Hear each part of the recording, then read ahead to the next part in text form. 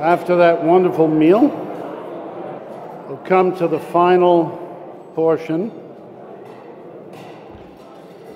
Now, Vienna at the beginning of the 20th century was not only famous for its academic gatherings, but also for the so-called salons or jours.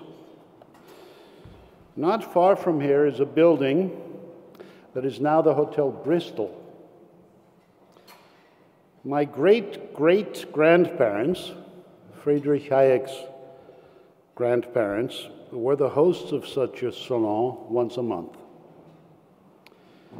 These gatherings were attended not only by economists like Wiese, Böhm-Bawerk, and Schumpeter, but also by the physicist Erwin Schrödinger and his parents, as well as members of the Kalmus and Wittgenstein families. People back then, brackets contrary, unfortunately, to nowadays, were very much interested in what went on in disciplines other than their own. Our second honoree tonight is also a man whose work spans economics, philosophy, and many other disciplines. Here to laud him is the governor of the central bank, Professor Dr. Holzmann. Professor Holzmann, please.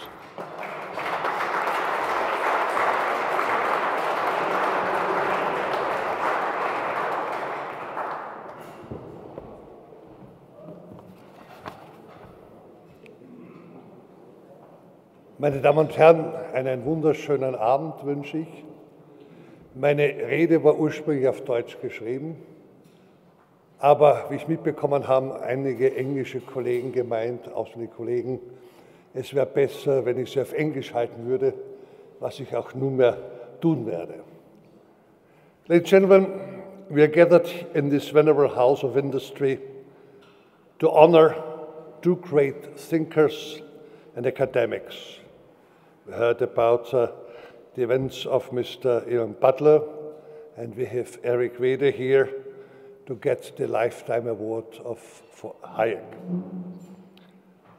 Past recipients of the Hayek Lifetime Achievement Award included esteemed laureates such as the Peruvian writer and Nobel laureate in literature Maria Vargas, the Scottish historian Lyon Ferguson, formerly Oxford and Harvard, and now Hoover Institution in California, the successful American historian Barry McCloskey, the successful American entrepreneur Peter Thiel, and influential American economist Arthur Laffer, after whom the Laffer curve was called.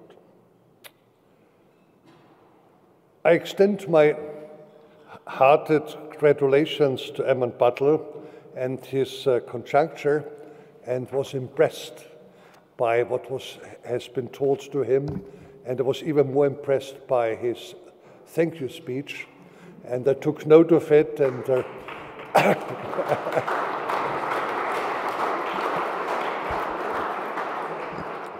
and without paying a fee, I will use it in the future. It is now my special honor to give the laudatory speech for Professor Erich Weede. And on his occasion, let me draw connections between the work of Professor Weede, the Austrian School of Economics, and the economic history of China, and the timelessness insights of Friedrich Hayek, but also Joseph Schumpeter. The Austrian School of Economics, shaped by outstanding thinkers like Karl Menger, Friedrich Wieser, Ludwig von Mises, Joseph Schumpeter, and of course Friedrich August von Hayek, has always emphasized the importance of individual freedoms and entrepreneurial innovation. It teaches us that economics is more than numbers and diagrams. It is the result of human actions and decision.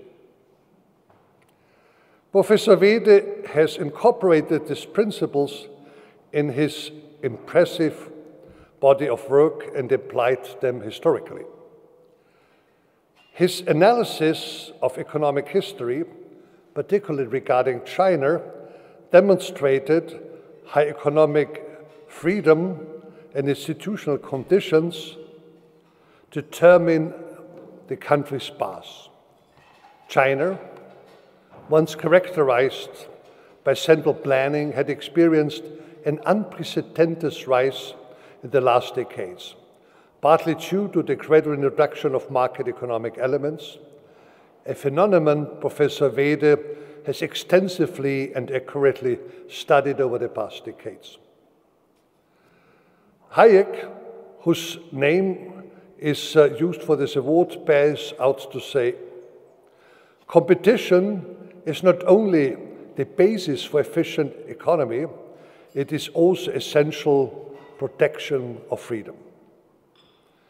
These words are reflected in Professor Weede's work, which consistently emphasizes the importance of competition, freedom as cornerstone of a prosperous society. Joseph Schumpeter, another pioneer of economic science, coined the term creative destruction. He understood it to mean the process in which old structures are replaced by innovative ideas and technologies, leading to long-term growth and prosperity. Actually, it's the only way for long-term growth and prosperity. His concept is also found in Erich Weede's work, which continually emphasizes the necessity of adaptation and innovation in a rapidly changing world. In summarizing Erich Weede's research, the teaching of the Austrian School of Economics, developments in China, and the thoughts of Friedrich Hayek and Schumpeter, one thing became clear. Economic freedom and the courage for innovation are the key to prosperity and progress.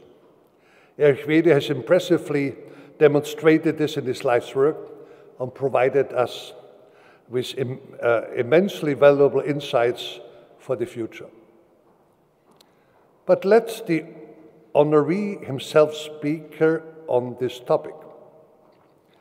As Professor Weede stated in the Neue Zürcher Zeitung in the article of March 16, 2008, titled Opportunities for the Poor, I quote verbatim, quote, globalization, one could also say the global expansion of capitalism, the increasing autonomy of the world economy from the fragmentation of political system, has already freed hundreds of millions of people from direct poverty and contributed to the income distribution among the people of the world becoming a more egalitarian for perhaps 2 decades. And on this, I'd like to add my own note on this one. It was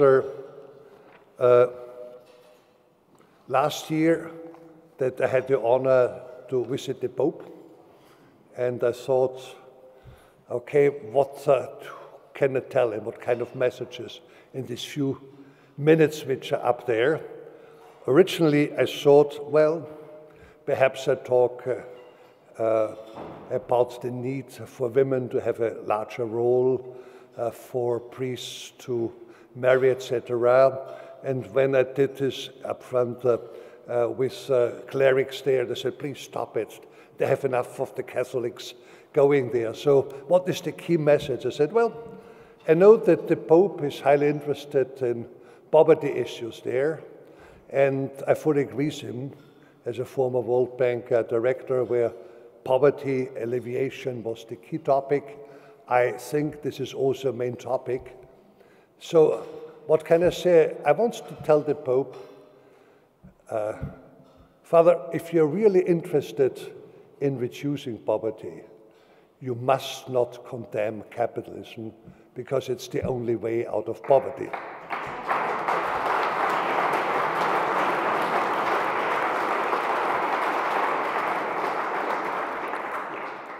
Friedrich August von Hayek, whose name has this award, also said, competition is not only the basis of an efficient economy, it is also protection. And Joseph Fumpedt, another pioneer of economic science, coined this term, what we heard before. So, one could hardly capture Friedrich August Hayek's fundamental ideas more clearly than in his timeless own words. The basic illusion of socialism is that poverty can be eliminated by redistributing existing wealth. And as we know, unfortunately, this topic is now again highly up, and it is something which will unfortunately, or fortunately not work, but unfortunately some believe in it. Let me now draw on some of his specifics, what he had. Weede, China and Russia. Erich Weede writes in China and Russia, Reflection on the Rise and Fall of World Powers. At the end of the 70s, the economic balance of power between the Soviet Union and China was approximately 4-1. By the end of the 1990s, the economic balance changed to something like 1-3 or already 1-4.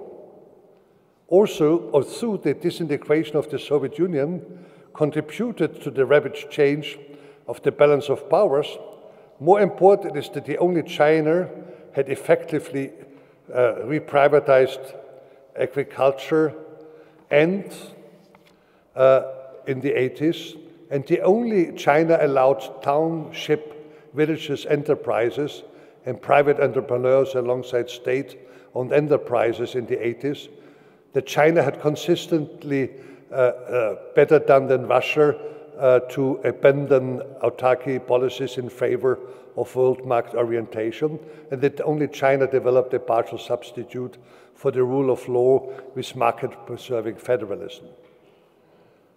Russia was faster than China in privatizing state enterprise in the 1990s, but we have seen the result that emerged from it. China holds the risk of rising from a central geopolitical location and opportunities that free trade and globalization offer, especially for the prevention of law, albeit we have to admit more recently they seem to have forgotten the way that brought them so far. I was this year again in Tokyo and Beijing and could myself see how the past 40 years had been successful, but more recently the shadows of forgetting the main recipes are forgotten and starting to be forgotten. China's central location between the region rivals, India, Japan, and Russia, along with emerging rivalry between China and the US, should overburden China, because it is not rational to drive rivals to desperation in the nuclear age. The West has an interest in preventing such geopolitical constellation and instead co-opting and integrating China and its neighbors into a liberal world and economic order. Because China's foreign policy is currently more oriented towards economic interest than realpolitik, the success of a cooperation strategy is at least conceivable. These are the words, we hope they are true. Erich Weede made this accurate analysis in an article, China and Russia, in 2001. He was very optimistic. I hope his optimism pays out and racialism will return. Let me, towards the end, now turn towards his life and research. The question arises, who is Professor Erich Weede? Who conducts geopolitical causation research and prognostication like few others? A look at his biography reveals the enormous breadth of his research and knowledge. Here are just a few impressive key data. Unfortunately, I don't have this private information that other speakers have about the laureate, so I have to stick to what I could get from the web. So I was unable to find somebody who would talk out of school about your other positive and less positive events. Unfortunately, I couldn't find it out. It will come next time, okay, promise to that.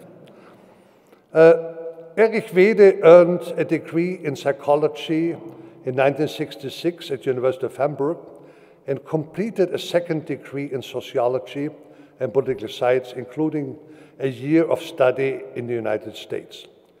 He received his doctorate in 1970 and achieved academic qualification to teach political science at the University of Mannheim in 1975.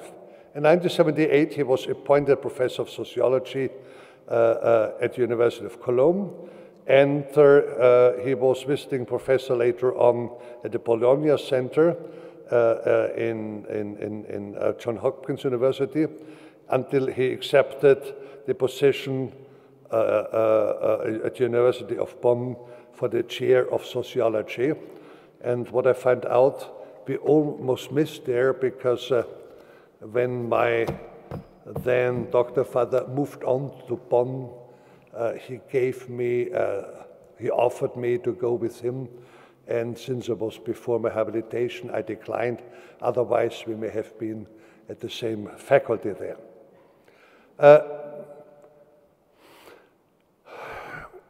Besides, how to say, his visible academic achievements, he is, of course, a person who is heavily involved in academic management, and this includes, and there will be short here, a number of memberships as editor and editorial boards in the following journals: Pacific Focus of Korean Journal for International Studies, Interaction American Journal for International Politics, Journal of Conflict Resolution, New Asia, a Korean journal, etc., etc., etc. Other things which one has to tell about him is he published more than 200 scholarly works, including numerous monographies, and he's just an excerpt what I will tell you. I know you want to have your dessert, so I will be short. World Politics and Causes of War in the 20th Century, a quantitative empirical study in 1975. Western German elite views and national security and foreign policy issues in 1978. Economy, State and Society, 1990. Asia and Western political culture, determinants of the economic development, 2002. And Balance of Power, Globalization and Capitalist Peace. Ladies and gentlemen, Erich Weede has distinguished himself in his academic career with a multitude of publications that deal with the complex themes of global politics, economic development, and social change.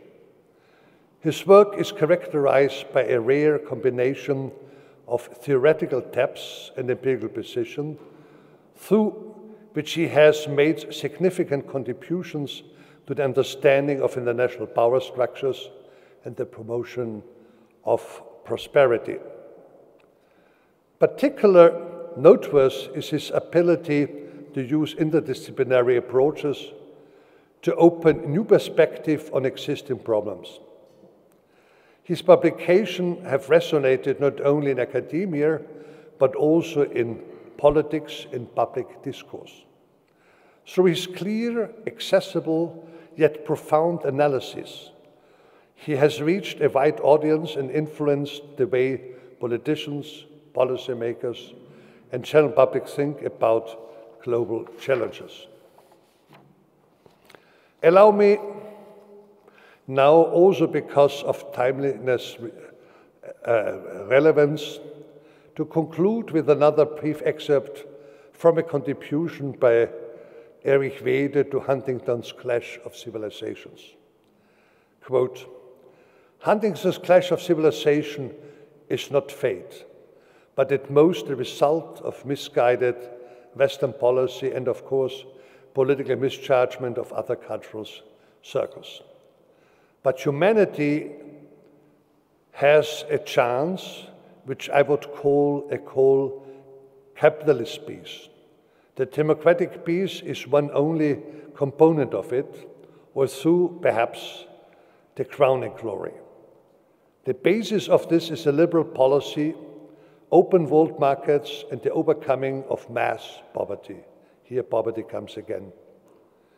The ethical prerequisite of this capitalist foundation for democratic peace can be described with Herbert Giersch as follows.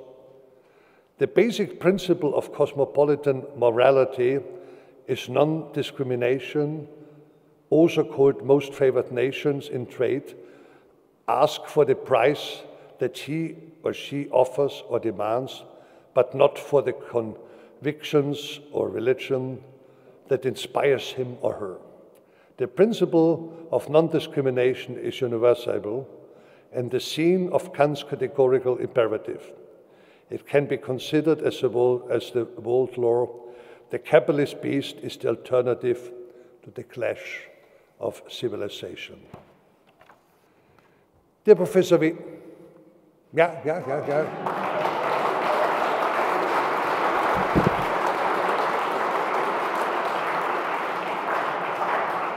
I can encourage you, these are not my words, these are his words, okay?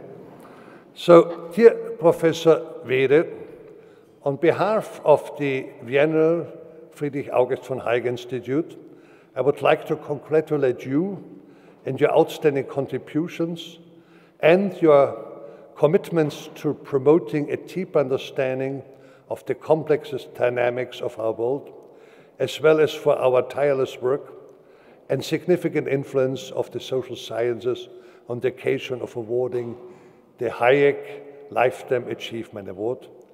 I wish you all the best and also personally extend my warmest congratulations to you, sir.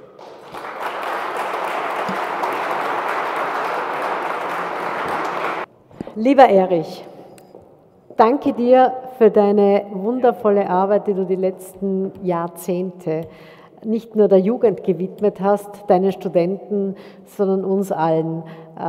Der Hayek Lifetime Achievement Award steht dir mehr als nur zu. Lieber Robert, würdest du das bitte dem Erich übergeben?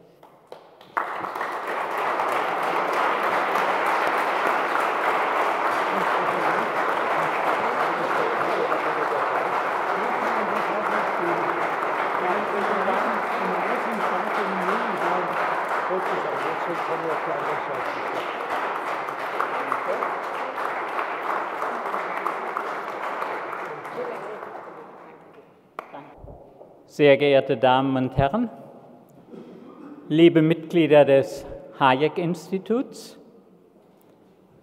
sehr geehrter Herr Holzmann, herzlichen Dank für diese Auszeichnung und herzlichen Dank vor allem auch dafür, dass in Ihrer Laudatio mein geopolitisches Interesse deutlich anklang.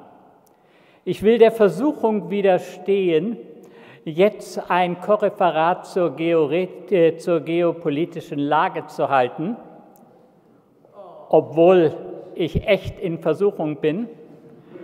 Instead of that, I want to say and to explain why I'm so happy about getting this award in Austria. Because whenever I think about my life, I come to the conclusion that a great deal of what I have learned in my life and what I have achieved in my life, I owe to Austrian thinkers. The first Austrian to whom I think I owe all the jobs which I ever obtained, and therefore the material basis of my life, was an Austrian professor of social psychology at the University of Hamburg in the 1960s, Peter Hofstetter. From him, I learned psychometrics. I cannot explain what psychometrics is in a one-liner, but it's a technical field, and if you know psychometrics, you can learn the basics of econometrics in half a day. So it's very useful. It's the other way around true also. If you know econometrics, you can learn psychometrics in half a day. So these technical fields are extremely similar, and whatever you learn first doesn't matter. If you learn one part of these quantitative studies, you easily learn the others. And quantitative techniques are very useful if you want to earn some money. So this I know to an Austrian. The second insight which I learned from an Austrian are the insights of Karl Popper. And these, I think, can be summarized in a one-liner. If a theory is not falsifiable, it says nothing about reality. The next theory which I understood and which I learned from an Austrian, I learned from Ludwig von Mises. And Mises' basic insight, I think, can also be summarized in a one-liner. If you want a rational allocation of resources, you need private property, you need competition, you need scarcity prices. And then I learned a basic insight from Friedrich August von Hayek. And I think by far his most important insight was what he published in 1945 in his paper about knowledge. And this can be summarized in a one-liner. And that is, if you want to exploit human knowledge, which is scattered across thousands or millions of heads, you need economic freedom. Otherwise, most human knowledge will be wasted and people will remain poor. And then, the last Austrian from whom I learned a lot is Joseph Schumpeter. But I'm not quite sure whether he is at the same level as the other Austrians. I cannot imagine how the insights from Popper, Mises, or Hayek can be misapplied. But Schumpeter's basic insight, again in a one-liner, is if you want prosperity, you are condemned to permanent structural adaptation or creative distraction. But if I look to the current Minister of Economic Affairs in Germany, Robert Habeck, and if you apply this Schumpeterian insight and know nothing about the insights of Popper, and even less about the insights of Mises or Hayek, then I think you are condemned to the kind of economic policy from which my country suffers.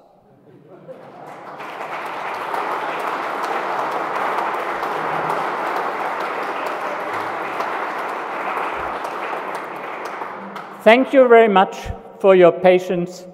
I'm grateful for the honor which I received today.